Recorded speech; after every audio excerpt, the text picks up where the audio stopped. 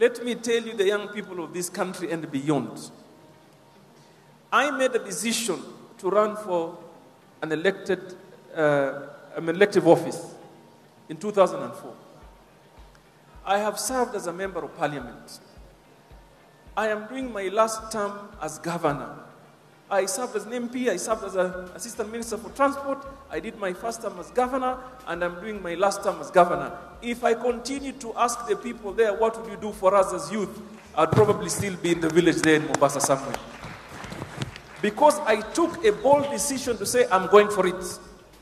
So young people, please stop this notion of you have to sit back so that the leaders can be able to do stuff for you. You ask yourself, what can you do to ensure you are counted in conversations such as this one?